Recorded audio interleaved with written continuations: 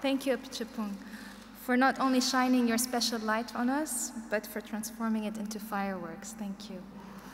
I did promise you an upside-down program today, so we did have a bit of that, but now everything's back to normal. At this point of our program, I was going to introduce to you Foreign Affairs Minister Bert Koenders.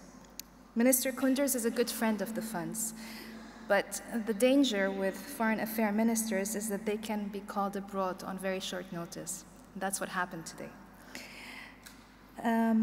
Fortunately, we have another friend in the ministry, Foreign Trade and Development Minister Lilianne Ploumen, who was planning to come and enjoy the ceremony this afternoon, but instead she's been put to work. So she kindly offered to prepare a speech and step in for Bert Koenders at the last minute. Following Minister Ploumen's speech, we will be presenting, hopefully, the work of our 5 other laureates in a short film that will work this time.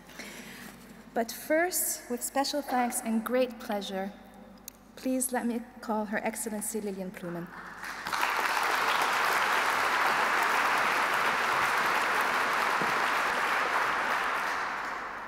Your Majesties, Your Royal Highnesses, dear laureates, ladies and gentlemen, but above all, friends. Wist nog Koempel. This was a pop album in 1976 by a group called Carbone. It contained songs about Koempel Zeng and his comrades. It was about Boeteren and about de Blech. I'm sure I lost the English-speaking members of the audience. But to them, I'd like to say, do not worry, because the Dutch in the audience hardly understood a word either. Because words like Boeteren and de Blech aren't Dutch words.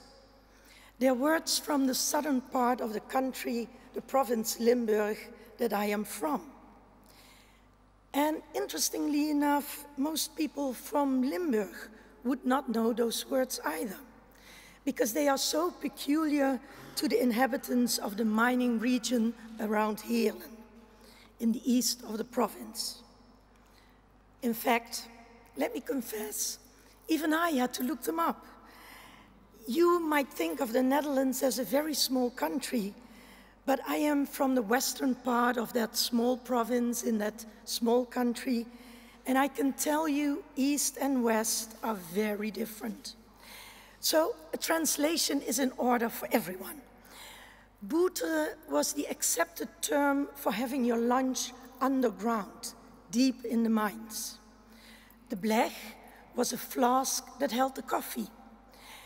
Such words were almost a language in themselves, and they provided enough material for a double album, Wist nog Koempel, Do You Remember Miner?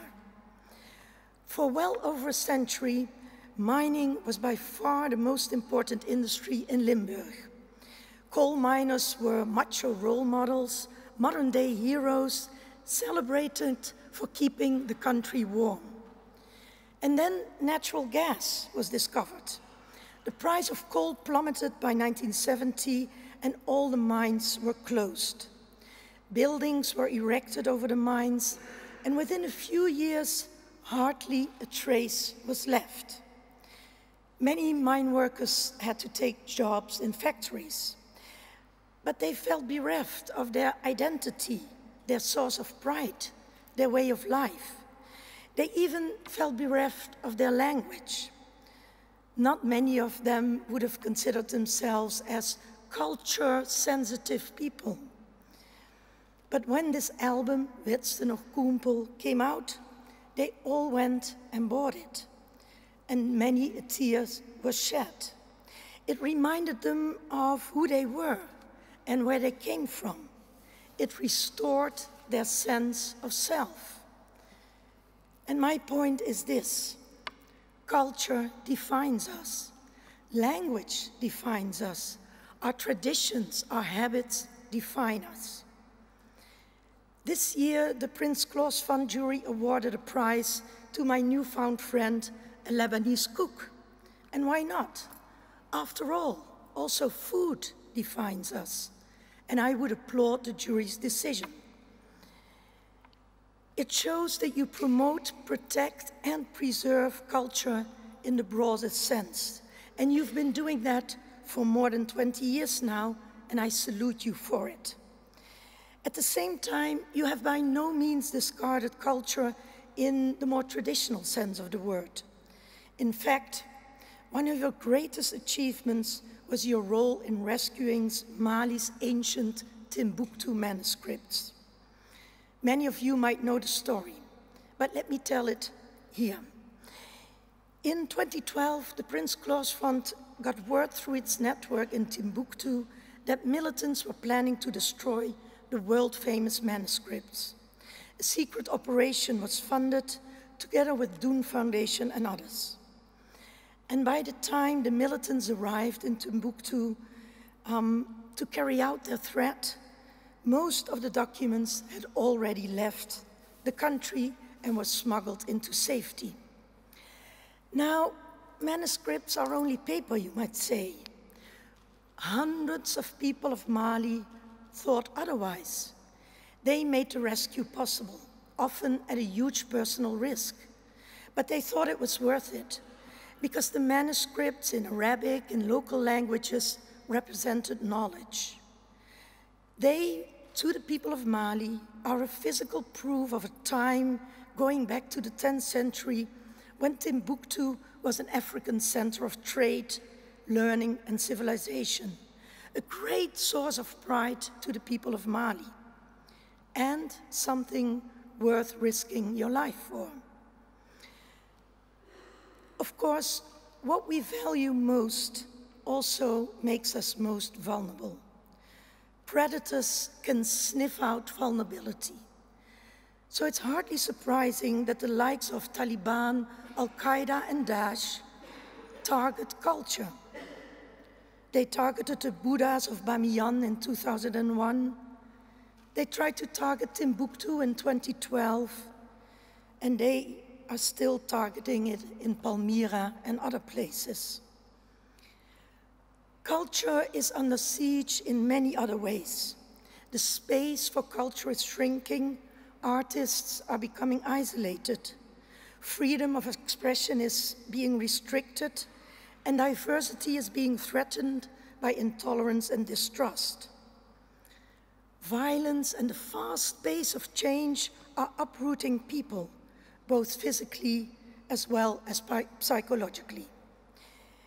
While some have grown insecure about their identity, others have had to literally leave everything behind: their house, their community, their homeland, their food. They've seen their whole social fabric unravel and their history disappear before their own eyes. And they run the risk of losing themselves completely. So if ever there was a need for a Prince Claus Fund, it is now. And if ever there was a need for people like you, laureates, it is now. Because you envision, you embody the achievements that Prince Claus envisioned when he accepted the gift from the people of the Netherlands, a fund that would further his ideals. Ideals that were summarized by Professor Anke Niehoff, the first chair of the fund's board in 2002. She said, "Respect for people's own ideas, their ideals and creativity, and the conviction that human agency can overcome adversity, discrimination, and deprivation." I hope the fund will continue to safeguard that legacy. I hope the award laureates, past, present, and future, will continue to tell the stories, will continue to preserve the identities of those who need it most. We all need our own story, wherever we are. Thank you.